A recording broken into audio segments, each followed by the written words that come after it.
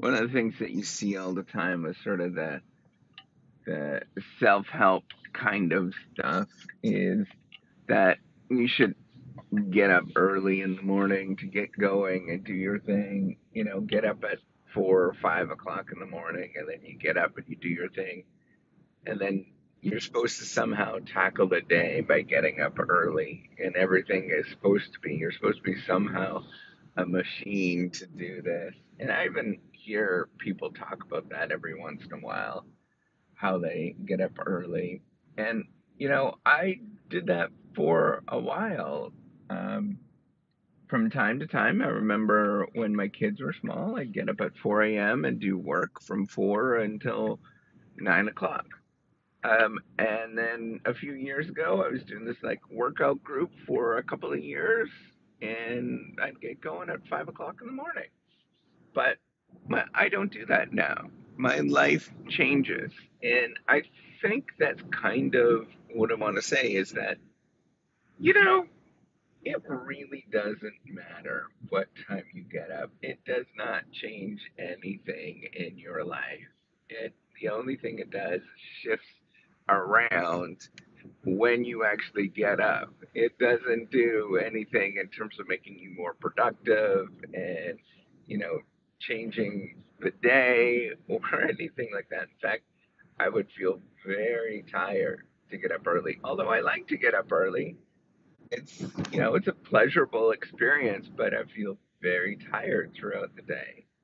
It really doesn't change anything in your life. Your body is an organism, and that organism requires a certain amount of sleep, requires whatever it is for you, right? And maybe it's 8 hours. And, either the sort of self helpy kind of stuff tells you to get up early because then you'll be a titan of industry, or you'll go to bed late because you got to work all night to get your work done and all this kind of stuff. It's just a bunch of nonsense.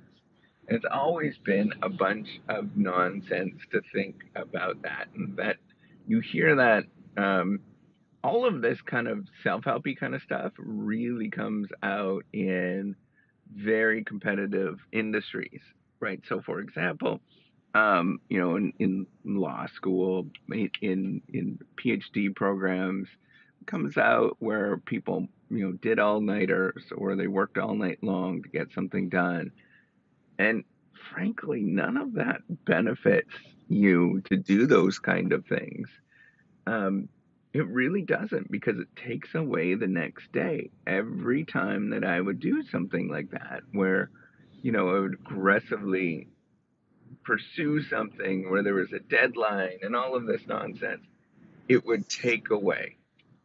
And you kind of learn that, right? You learn that um, your life is it's very much an organism that adapts and changes to the environment. And so some people will do these, deadlines and work really hard to get it done, and all of this kind of nonsense where they say they work really hard to get it done.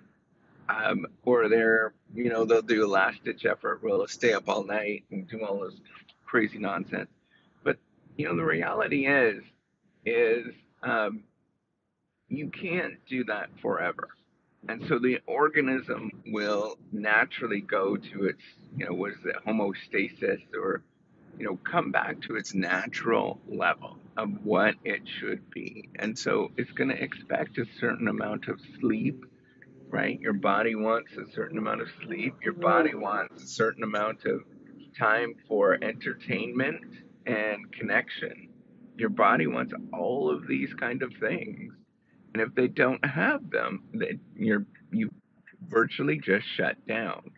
You have different things that go on that shut down your system. And I've learned that lesson so many times. Every injury that I have in my body is because I neglected exercise. Um, and then I go and do something and I get that injury from neglecting exercise. Every time that I feel really awful, It's because something in my life is out, right? There is not that sort of coming back to reality, and it's not coming back where I feel okay with who I am.